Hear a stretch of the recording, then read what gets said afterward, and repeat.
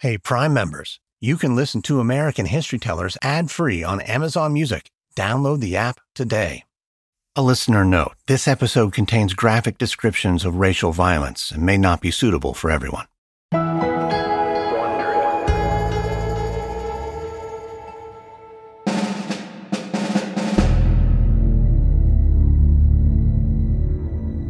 Imagine it's March 1869. And you're in a wooden schoolhouse in Abbeville, South Carolina. You're a member of the Republican Party and a local constable, and you've been tasked with raising a regiment for a brand new state militia the governor has organized to protect the citizens from Ku Klux Klan violence. The schoolhouse is filled with 24 black men of all ages, here to enlist in the fight against the Klan. You're standing behind a table at the back of the room, and the men have formed a neat line, ready to put their names down. You write down the name of a young bricklayer and then shake his hand. Make sure you tell everyone you know. We need all able-bodied men to join us. The bricklayer gives you a short nod. I served in the war, and I won't back down from a fight. I know other men feel the same. A white man bursts into the room. You recognize him as a planter who owns a large plantation down the road. He walks towards you, his face burning with anger. What's the meaning of all this? These men are joining the militia. You can't seriously be considering arming all these black men. The planter gives the bricklayer in front of you a look of disdain. The young man stands a little straighter and lifts his chin. We need to protect ourselves and our families from violence, especially with the election coming up later this year. We have just as much right to defend our communities as anyone else. Defend your communities? You mean terrorize white people and take what doesn't belong to you. Some of the men in line look ready to start a fight. You hold up a hand in acknowledgement and then turn back to the planter. With all due respect, these men are not the ones terrorizing people. They are the ones being terrorized. The governor ordered us to raise this militia regiment. If you have a problem, you can take it up with him. The planter clenches his jaw in frustration. If my workers are spending all their time with militia drills, they'll neglect the planting. You needn't worry about that. The militia is going to drill at night. The planter appears to be growing desperate. He shakes his head and starts to fidget with the ring on his finger. You realize that underneath all his bluster, he's frightened. Well, maybe you could hold off on arming them. Give us time to get the Klan under control. Let the Democrats worry about law and order. You've had plenty of time. And these attacks on the freed people have only gotten worse. The only law that the Democrats seem to understand is the kind that comes from the barrel of a Winchester rifle, so the state is responding in kind. I'm warning you, this is madness. No, madness would be letting this chaos go on without doing anything about it. The planter stalks off, muttering under his breath. You know that raising a black militia is probably the best thing to do to stop the bloodshed. But now, after seeing how the mere threat of armed black men has scared this planter, you get the gnawing feeling that this might only inflame further violence.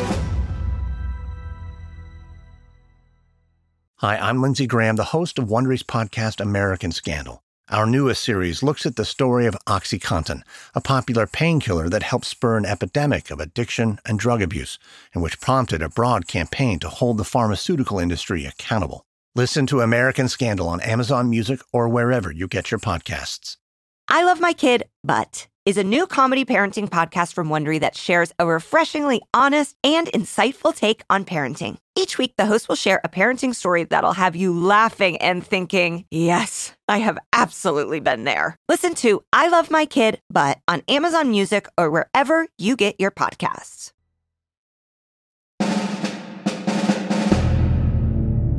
From Wondery, I'm Lindsey Graham, and this is American History Tellers.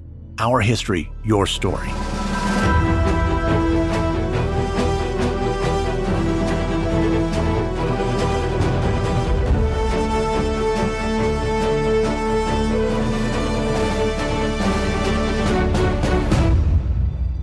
In the late 1860s and early 1870s, Southern black men enlisted in local militias in an attempt to protect their communities from violence carried out by white supremacist groups like the Ku Klux Klan.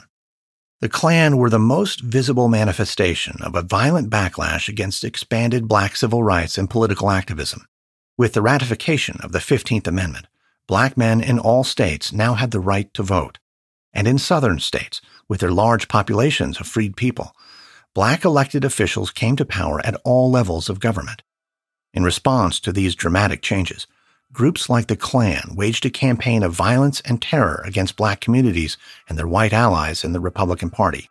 And in state governments across the South, white Democrats calling themselves redeemers fought to seize power and undo the reforms of Reconstruction. As communities fought for their very survival, disagreements and conflict began to fracture the coalition of Northern Republicans, jeopardizing the fate of Reconstruction and the future prospects of millions of black Southerners. This is Episode 4, The Bloody Chasm. On February 26, 1869, Congress approved the 15th Amendment, extending the right to vote to black men across the nation.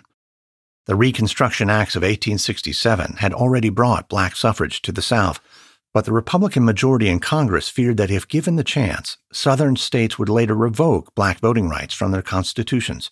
At the same time, most Northern states still withheld the ballot from their small black minorities, so Republicans knew that the only way to guarantee black suffrage was to enshrine it in the U.S. Constitution. So Congress added ratification of the 15th Amendment as a condition for states to be readmitted to the Union. Now, the remaining Southern states that had not yet been reconstructed, Mississippi, Virginia, and Texas, would have to ratify the 15th Amendment, as well as the 14th, which gave black people equal protection under federal law. Congressional Democrats denounced the 15th Amendment, fearing that extending the vote to black men would threaten their political power. On the other hand, many radical Republicans worried that it did not go far enough.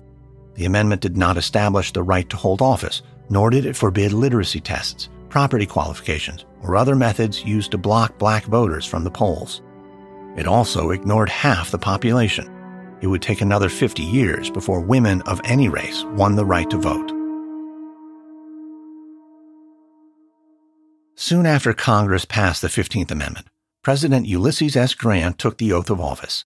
Unlike his predecessor Andrew Johnson, Grant embraced Congress's program for Reconstruction as well as black suffrage. On March 30, 1869, 26 days after Grant's inauguration, 100 guns boomed a celebratory salute in honor of the passage of the 15th Amendment. That night, thousands of people marched down Pennsylvania Avenue in a torchlight procession. Grant came out to address the crowds, calling the amendment the realization of the Declaration of Independence. Grant had once doubted whether black Southerners were ready to join the electorate. He observed that many formerly enslaved people were still illiterate, having been denied basic education by their owners.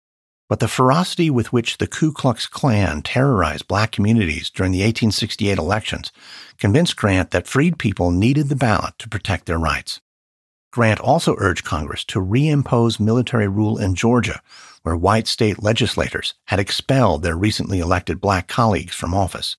Military Governor General Alfred Terry took control of the state, and when the legislature met on January 10, 1870, General Terry reinstated the expelled black legislators. Among the black lawmakers who retook their seats was Georgia State Senator Tunis Campbell. Campbell was furious to see so many Confederate senators serving in the chamber after falsely swearing oaths that they had not aided the Confederacy during the Civil War. At Campbell's urging, General Terry investigated and then purged 6 Democrats from the Georgia Senate, leaving the Republicans with a healthy majority. With Georgia's support, the 15th Amendment was finally ratified on February 3, 1870, and black suffrage became the law of the land. Northern reformers saw the granting of the right to vote as the crowning achievement of their decades-long struggle. Believing their work was done, the American Anti-Slavery Society disbanded 10 days later. A jubilant Frederick Douglass summarized the extraordinary impact of the 13th, 14th, and 15th Amendments when he declared, "The black man is free. The black man is a citizen. The black man is enfranchised. Never was revolution more complete." Shortly after, on February 23rd, Mississippi was readmitted to the Union after its legislature ratified the 15th Amendment. Now the state would be allowed representations in the halls of Congress. But in the 19th century, U.S. senators were selected by state legislatures, not elected by popular vote. So as Mississippi prepared for its readmission to the Union, its 30 black state legislators demanded that one of the Senate seats go to a black man. For their candidate, they selected 42-year-old State Senator Hiram Revels. Revels was born free in North Carolina and trained as a minister in the North.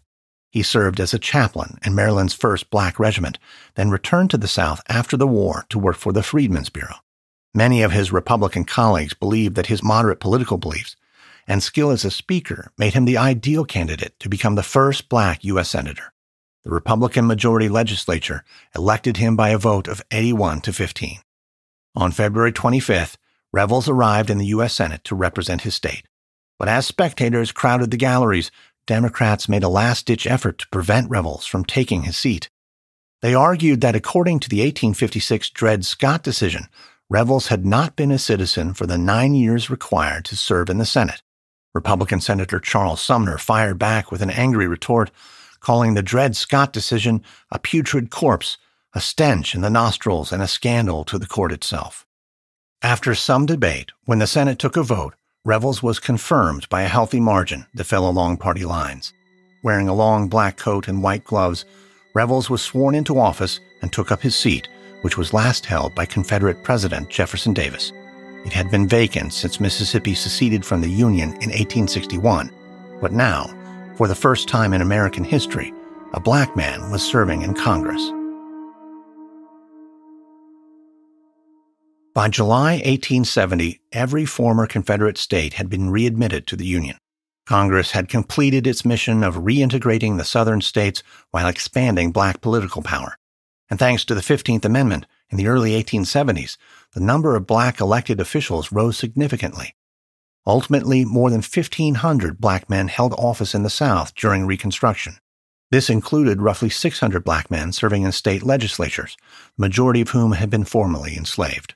Many more served in their local governments as mayors, constables, sheriffs, tax collectors, and justices of the peace. At the height of Reconstruction, roughly 15% of office holders in the South were black.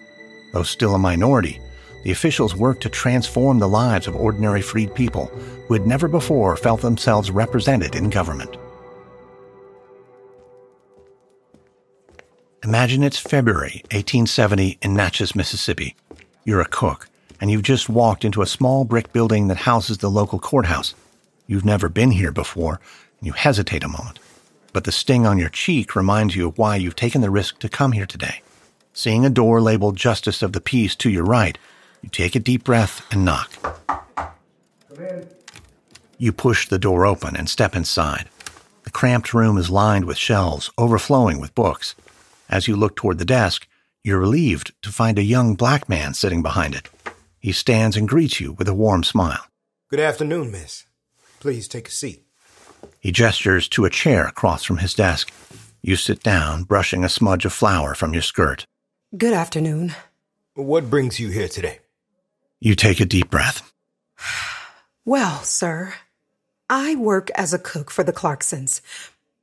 I was making a pot roast last night, and I must have lost track of time because I burnt it. I've never seen Mr. Clarkson in such a rage. He hit me. Hard. Worse than the time I spilled tea on Mrs. Clarkson's sleeve. I see. The justice nods sympathetically. You blink back tears. I don't know what to do. I'm at the end of my rope. I don't want to lose my job, but I can't keep letting him treat me like this. Especially with the baby on the way. The justice's eyes glance down to your growing belly and then back up again. Do you have a witness? A witness? No. No one else was there besides Mr. and Mrs. Clarkson. Isn't this bruise on my face proof enough? I'm sick of being treated like a slave. The justice looks at your cheek and frowns. He then takes a piece of paper out of his desk drawer and begins to write. I'm going to seek a warrant for your employer's arrest. He'll be brought before a court to answer to these charges. In the meantime, please know that you have my support. You breathe a sigh of relief. Thank you, sir. Just to warn you, because it's his first offense, At most, Mr. Clarkson will have to pay a $5 fine. Is that all? You can't lock him up for a little while? I'm afraid not. But $5 is no trouble to him. If he does something like this again, he won't get off that easy. I'll make sure of it. And I'll make sure he knows it, too. Well, thank you, sir. You stand and shake the justice's hand, then walk toward the door, feeling a surge of gratitude for the knowledge that there's a black man in government fighting for you and your child. For the first time in your life, you feel like justice is actually on your side. The presence of black men in Southern government and law enforcement changed the daily lives of freed people. One such official was John Roy Lynch, who was born into slavery but served as Justice of the Peace in Natchez, Mississippi when he was just 22 years old. He wrote about how his presence in the local government was something that was entirely new for the black people he served, and that they were anxious to avail themselves of such a glorious privilege. And it wasn't just elected officials changing the face of local governance across the South. Black people now had a direct voice in local justice systems, too. Integrated juries treated black defendants with fairness and respect and held white perpetrators of racial violence accountable. But despite these changes, the new Republican governments in the South still faced enormous challenges. They had to grapple with the devastation wrought by the war and help to manage the transition from slavery to freedom. Before the Civil War, plantation owners held an outsized share of power. Now, social and economic responsibilities fell to the new state governments. Lawmakers modernized their states by establishing the South's first public school systems, as well as public hospitals, penitentiaries, and asylums. Republican majorities took the remaining discriminatory black codes off the books and repealed other laws restricting black economic opportunities. But party members didn't always agree with each other. Black Republicans hoped to create policies to help freed people acquire their own land, but their white colleagues were less enthusiastic about supporting property redistribution. One Southern Republican newspaper editor declared that Reconstruction meant protection and fair play, not free gifts of land or money. Sparking even more controversy were efforts to rebuild infrastructure damaged by the war, especially railroads. Reconstruction governments invested enormous amounts of money in ambitious railroad-building projects, which led to a rise in corruption, as corporations vying for contracts offered bribes to state officials, both black and white. Opponents of the new Reconstruction governments emphasized these abuses of black officials. Such complaints were part of a white Southern backlash against what they called Negro rule. The idea that black politicians were ruling the South was a myth. With the exception of South Carolina, black officials never held a majority in any Southern state legislature. But white Southerners used the slogan Negro rule to convey their anger toward black politicians and their white allies. Just a short time after Republicans gained power and reconstructed their states, Democrats went on the attack to take back control and restore white supremacy. They euphemistically call themselves redeemers, equating the restoration of democratic rule with the Christian idea of redemption, or saving the soul from damnation. Democratic redemption came early to the Upper South, where black voting populations were smaller and Republicans were divided. In the fall of 1869, Democrats won back control of the state governments of Virginia and Tennessee. And in fighting to restore white supremacy to the South, these Democratic redeemers increasingly benefited from the actions of the Ku Klux Klan. During the 1868 election, the Klan stalked rallies and polling places in an effort to suppress the Republican vote. But over the next 2 years, the Klan became deeply entrenched in nearly every Southern state, and soon they would go to war against black communities and the Republican Party, unleashing an unprecedented wave of terror and violence.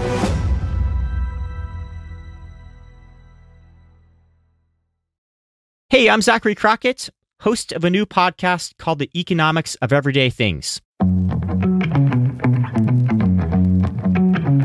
This is a show about the things that most people overlook each day. In every episode, we zero in on one and ask, what's the deal with that? Things like those little bars of soap you leave behind in hotel bathrooms. Let's assume there are between 5 and 6 million hotel rooms around the world, that even 60% occupancy year-round, you do the math, that's hundreds of millions of room nights. Or a hit single from 44 years ago. If we wanted to play My Sharon on this podcast, how much would that set us back? We would enter into a free market negotiation, and I would try to extract as much as I can from you. We've got a new episode every week. So check out the Economics of Everyday Things. It's from the Freakonomics Radio Network.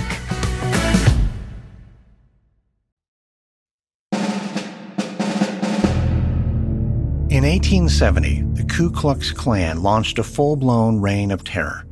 Riding up and down the southern countryside, white-sheeted Klansmen threatened, whipped, murdered, and mutilated local Republican leaders and supporters, most of them black. As a former Confederate officer explained, the Klan's purpose was to defy the reconstructed state governments, to treat them with contempt, and show them that they have no real existence. In Chattanooga, Tennessee, Klansmen whipped a black man who had defeated a white candidate in a local election. In Greene County, Alabama, a band of Klansmen abducted a black delegate to a state convention, beat him to death, and threw his corpse into a well. In Monroe County, Mississippi, 60 Klansmen brutally attacked the black president of a local Republican club, slitting his throat and disemboweling him in front of his wife before dumping his body in a creek. The Klan did not limit their targets to Republican leaders and voters trying to assert their rights. Black churches, schools, and other symbols of black autonomy went up in flames. Klansmen drove black farmers off their land. They attacked male and female teachers of both races and singled out black people who had managed to gain an education. In Georgia, one freed man was murdered by the Klan because, according to his brother, he was too big a man who could write and read. Anyone the Klan saw as challenging the racial hierarchy was at risk of violence. Though most Klansmen were ordinary farmers, the group also attracted elite planters, lawyers, doctors, businessmen, and even ministers. And because much of the violence was concentrated in Democratic counties where officials protected the Klan or were members themselves, most Klansmen attacked with impunity. Democrats minimized the scale of the violence, diminishing reports of Klan activity as Republican propaganda or denying the existence of the Klan altogether. In the face of these attacks, Republican governments took steps to stem the violence. In Texas, the Republican governor organized an interracial state police that successfully fended off the Klan, making over 6,000 arrests between 1870 and 1872. Other state legislatures outlawed disguises like the Klan's hooded white robes and raised penalties for violent crimes, but enforcement proved difficult. Witnesses to violence were reluctant to testify, and Klansmen often lied to authorities to provide each other with alibis. Still, the fight against white supremacy continued. In one Alabama county, violence subsided after 100 white Union Army veterans formed a group called the Anti-Ku Klux and threatened Klansmen with reprisals. In areas with black majorities, some black men formed militias, taking up arms to patrol their communities and prevent Klan violence as best they could, even though in most cases the Klan was better armed. In Alamance County, North Carolina, a black Union League president named Wyatt Outlaw organized a small black police patrol. When Klansmen rode through in February 1869, Outlaw's force drove them off before they could launch their attack. But just 1 year later, the Klan retaliated. On a February night in 1870, Klansmen broke into Outlaw's home, abducted him from his bedroom, dragged him to the center of town, and hanged him from a tree. He was found with a piece of paper pinned to his coat reading, "Beware you guilty, both black and white." In the wake of Outlaw's lynching, Republicans fled the county and the local Union League dissolved. But the incident spurred Republican Governor William Holden into action. He dispatched a state militia unit to Alamance County to combat white violence. Roughly 100 men were arrested. Holden suspended the local courts, which were controlled by Klansmen, and ordered the prisoners tried by a military commission. Holden defeated the Klan militarily, but he paid a heavy political price. In statewide elections in the fall of 1870, Democrats won control of the state legislature. Soon after, the Democrats impeached Holden. He became the first U.S. governor to be removed from office. And with his departure, for Klan supporters and Southern Democrats, North Carolina was officially redeemed. But North Carolina was not the only state where Democratic redeemers defeated the Republican Party. The Georgia legislature also fell to the Democrats in 1870 during a period of extreme Klan violence. Still, the Klan did not invade every pocket of the South. Areas that were overwhelmingly black, such as coastal South Carolina and Georgia, were mostly left unscathed. The Klan was primarily concentrated where black populations were smaller, especially in the Piedmont region, a crescent of rolling hills in the Carolinas, Georgia, and Alabama. And nowhere was the violence worse than in the Piedmont region of South Carolina. In 1869, Republican Governor Robert Scott formed a state militia to protect black residents in the area and ensure his own re-election in 1870. Most white men refused to join, but within a year, 20,000 black men had signed up. Under the protection of this new militia, in October 1870, large numbers of black voters marched to the polls in the Piedmont counties, despite Klan intimidation. When the votes were counted, Republicans managed to retain their control of the region. But the Klan swiftly retaliated. The day after Republican victories in Lawrence County, South Carolina, Klansmen drove 150 black residents from their homes and murdered 13 people, including a newly re-elected black legislator and a white probate judge. In the wake of the rampage in Lawrence County, Governor Scott wavered and began to debate whether to disarm black militias in the hopes of placating whites. One of those militias was led by Jim Williams, a man who escaped slavery during the Civil War, crossing into the North to fight for the Union Army. Now, as Confederate veterans rallied to the Klan to wage war on his friends and neighbors, Williams became an outspoken captain of an all-black militia in York County, South Carolina. He declared that Governor Scott had authorized him to carry on the war. But at the urging of his minister in early 1871, Williams met with Klan members to try to de-escalate tensions. Imagine it's February 11th, 1871, and you're at a crossroads in the small black community of Clay Hill in York County, South Carolina. You're a Union Army veteran and a captain of the local all-black militia. You've just walked into a small, dimly lit store with one of your black neighbors. For months, the Ku Klux Klan have been terrorizing your community, but tonight you're hoping to negotiate a peace agreement. With a nod to the man at the register, you examine a selection of seeds, trying to take your mind off the impending meeting. You doubt a truce is possible, but you're willing to try anything to bring peace to your town. A middle-aged white man dressed in a fine three-piece suit walks into the store, with two younger men following behind. You immediately recognize the older man as J. Rufus Bratton, the most respected doctor in the county, and the brother of the man who once enslaved you. Dr. Bratton, thank you for coming. So I hear you boys want a ceasefire. You take a deep breath, fighting an urge to call him out on his role in the violence. Yes. It's time we find a way forward. Bratton points at the rifle slung over your shoulder. You know we can't have armed blacks roaming the town. How about we start with you and your men relinquishing your weapons? You hesitate. You know that putting down your guns will make your community vulnerable. And what do we get in exchange? If we give up our weapons, will you and your men stop attacking us? A small smile plays on his lips. Sure. But we'll need one more thing from you. No more nighttime meetings of the Union League.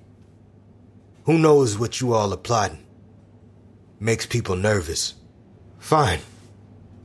I'll gather up the weapons and store them in a safe place.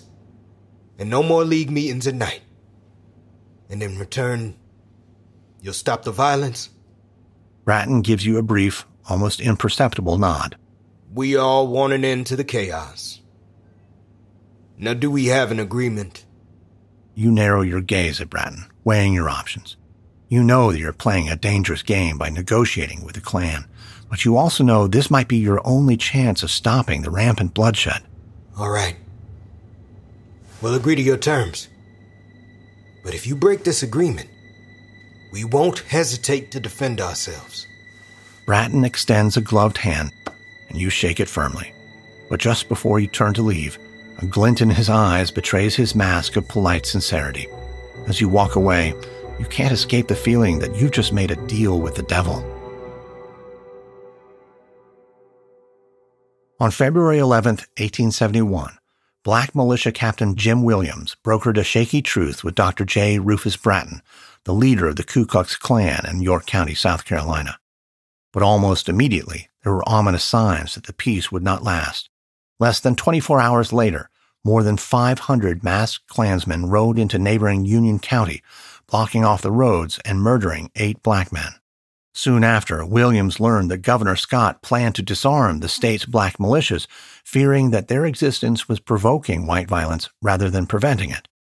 Williams was furious with the governor, and he felt increasingly defenseless in the face of white attacks. Nearly every white man in York County had joined the Klan, and every night black families took to the woods to escape the Klan's notorious night riders. And after Williams refused Governor Scott's order to return his militia's weapons to the state government, the Klan vowed to murder Williams. On the night of March 6, 1871, Bratton led dozens of Klansmen to Williams' cabin, where they found him hiding under the floorboards. They pulled up the wooden planks and marched Williams out of his home, despite the desperate pleas of his wife. Outside, Bratton placed a noose around Williams' neck. The men tied the other end of the rope to a tree branch, 12 feet off the ground, and forced him to climb up. He dangled from the tree branch, using all of his strength to hold on with his hands. One of the attackers then used a knife to hack at his fingers until finally he released his grip and dropped to his death. Later that night, one of the Klansmen boasted, "We have killed Jim Williams, and we intend to rule this country or die." As the carnage in South Carolina intensified, Governor Scott appealed to the federal government for help. Republican lawmakers held hearings to investigate Klan activities across the South, and at President Grant's urging, they passed a series of laws called the Enforcement Acts to curb vigilante violence. The most important measure was the Ku Klux Klan Act of April 1871. This law made violence infringing on civil and political rights a federal crime, and also authorized the president to deploy federal troops to suppress resistance to enforcement. In this way, the Ku Klux Klan Act was a forerunner of modern federal hate crimes, and the first time that crimes committed by individuals could be prosecuted under federal law. The Justice Department vigorously enforced these new laws, and over the next several months, federal prosecutors indicted hundreds of Klansmen across the South. Thousands more fled before authorities could find them. In October, Grant declared 9 South Carolina counties to be in a condition of lawlessness. Though he feared being accused of despotism, Grant sent in federal troops to fight the Klan. Hundreds were arrested, though only a few dozen served jail time. Still, violence declined dramatically. The Grant administration broke the back of the Klan and brought a fragile peace to the South. At last, black Southerners had a chance to safely exercise their rights as American citizens, but Reconstruction was about to face a new set of challenges, not from racist Southerners, but from bitter political tensions in the North.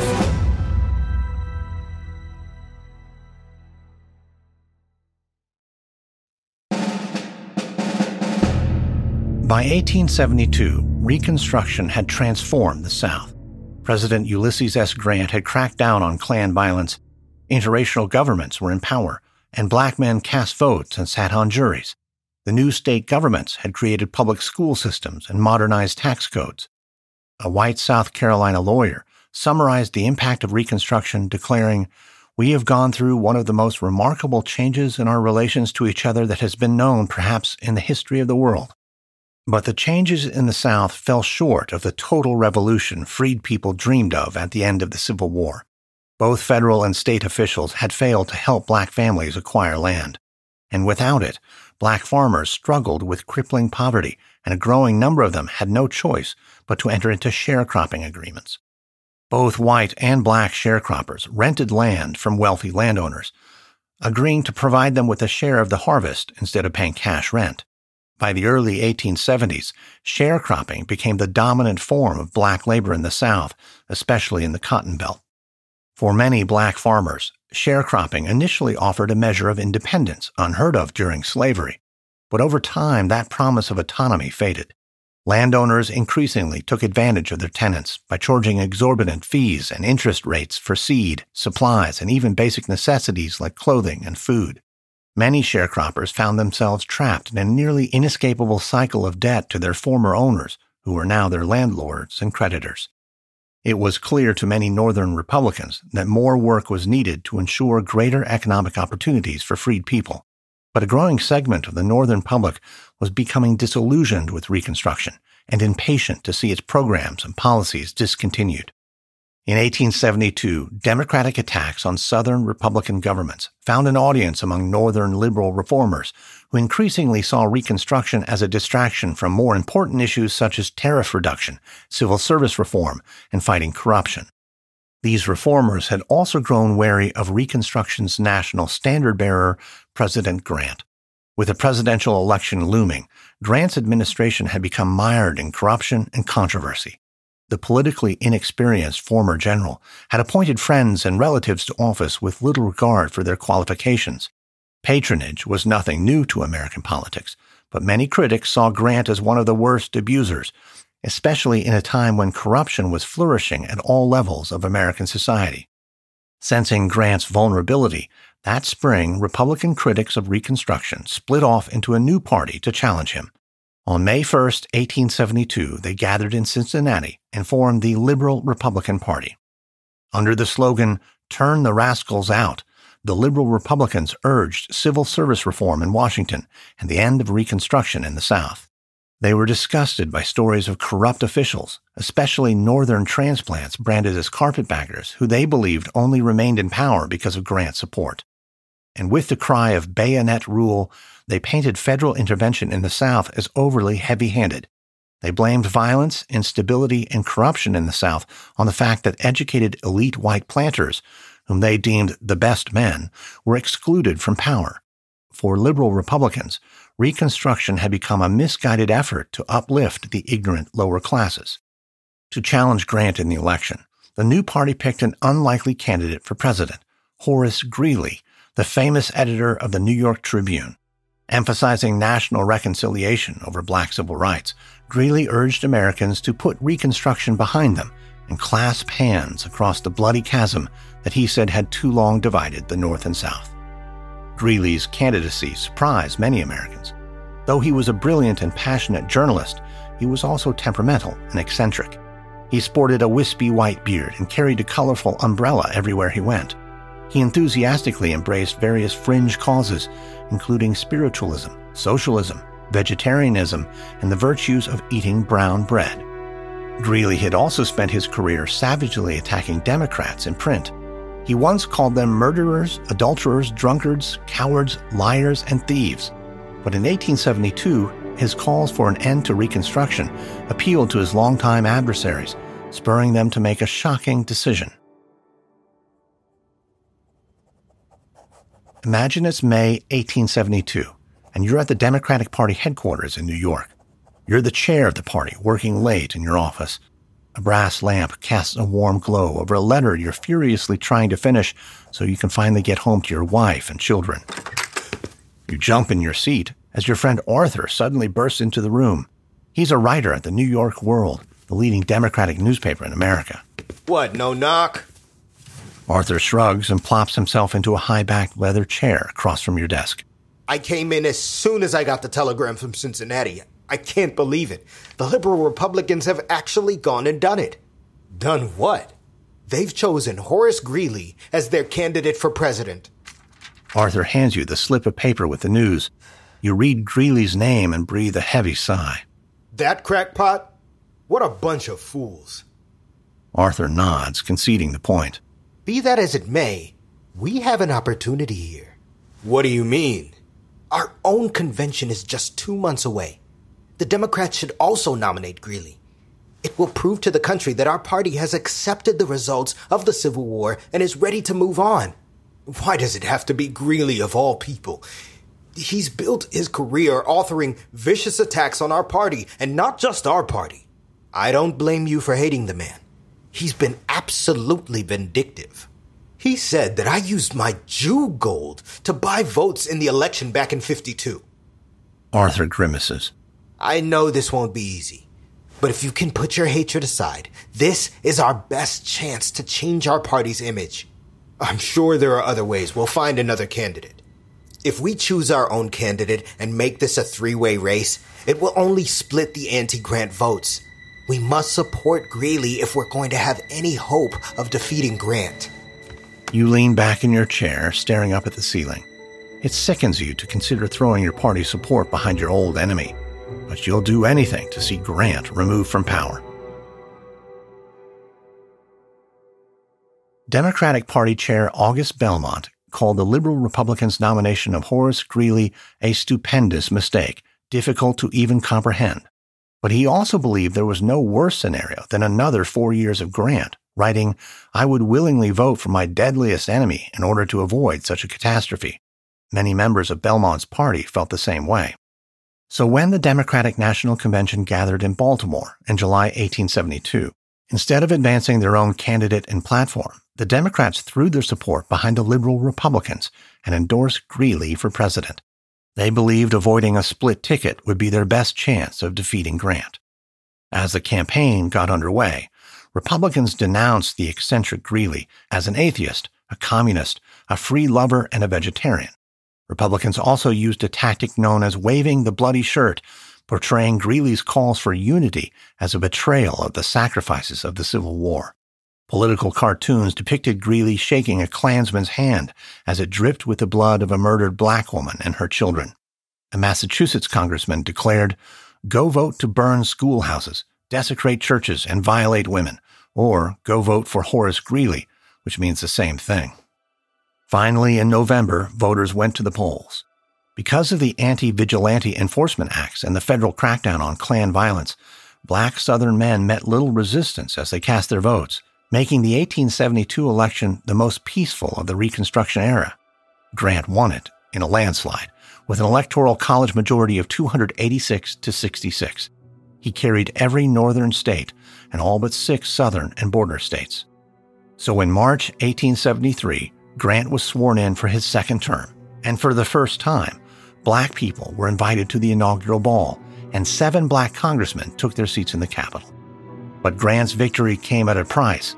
The bitterly contested election had put Reconstruction on the defensive. The liberal Republican criticisms of bayonet rule and carpetbag corruption had found a widespread audience, which would now threaten the North's commitment to defending black rights. And in one southern state, a disputed election outcome would soon spark one of the era's bloodiest acts of racial terror. From Wondery, this is episode 4 of our 6-part series, Reconstruction from American History Tellers. On the next episode, in Colfax, Louisiana, armed white supremacists attack a courthouse guarded by an all-black militia, triggering yet another deadly massacre. And as the nation sinks into a devastating economic depression, the Democrats resolve to overthrow the South's remaining Republican governments. Hey, Prime members, you can listen to American History Tellers ad-free on Amazon Music. Download the Amazon Music app today. Or you can listen ad-free with Wondery Plus and Apple Podcasts. Before you go, tell us about yourself by completing a short survey at Wondery.com/survey. American History Tellers is hosted, edited, and produced by me, Lindsey Graham, for Airship. Audio editing by Christian Paraga. Sound design by Molly Bach. Music by Lindsey Graham. Voice acting by Kat Peoples and Ace Anderson. This episode is written by Ellie Stanton, edited by Dorian Marina. Our series consultant is Ashley Lawrence Sanders. Produced by Alita Rozansky. Coordinating producers are Desi Blaylock and Christian Banas. Managing producer is Matt Gant. Senior producer, Andy Herman. Executive producers, Jenny Lauer-Beckman and Marshall Louie for Wondery.